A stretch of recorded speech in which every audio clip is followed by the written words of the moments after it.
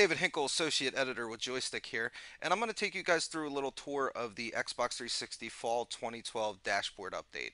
It's coming sometime this year.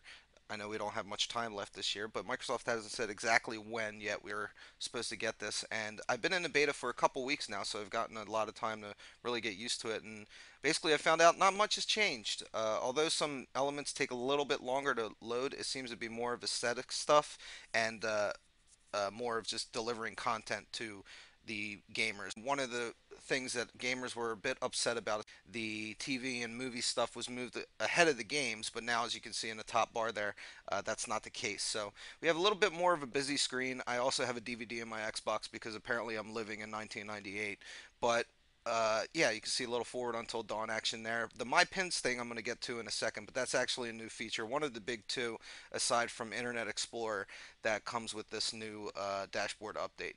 So you still got your Bing over on the left. You've got your social games, TV and movies, music, apps sections. The games now though are ahead of TV and movies. You can see a bunch of panels here. There's a little bit of an advertisement, and over on the right, I've got a couple games that my Xbox is recommending to me based on other games that I've downloaded. So you can see the TV and movies area here. Quick links to get to your video apps and other things that are being promoted at the time. Music, there you go, same essential thing, and then the app section as well.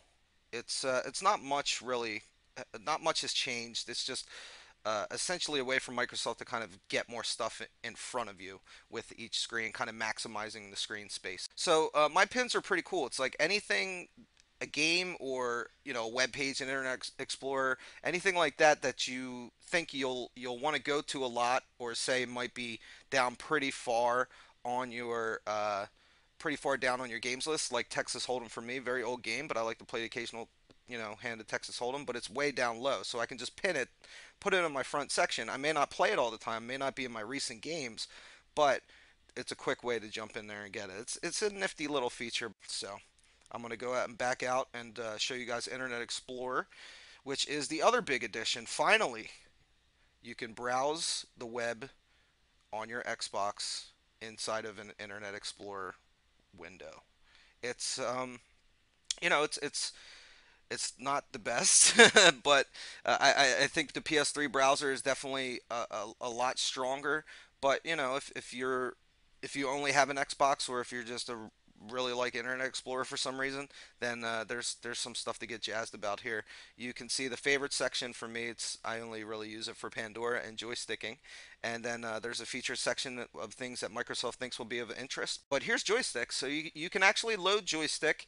And I know we're having ourselves a bit of an exhibit moment here, but you can actually watch our videos. You can pretty much read everything. It's you can zoom in and out with the triggers.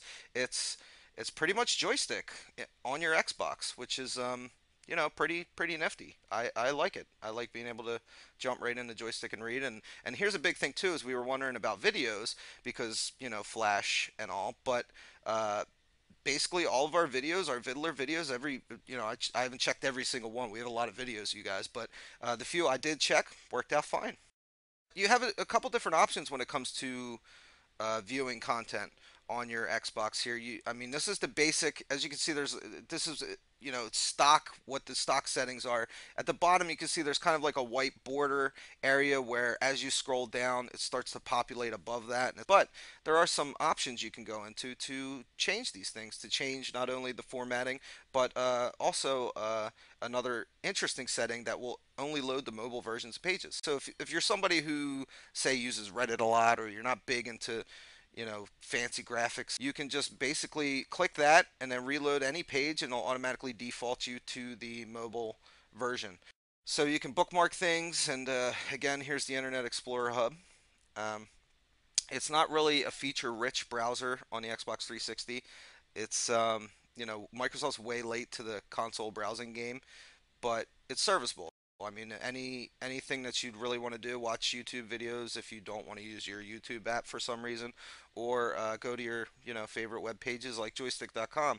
You can essentially do that here in Internet Explorer. So that's been the Xbox 360 Fall 2012 dashboard update. I'm David Hinkle from Joystick. Thank you guys for watching, and pin this to your home screen. Yeah, yeah, that'll work.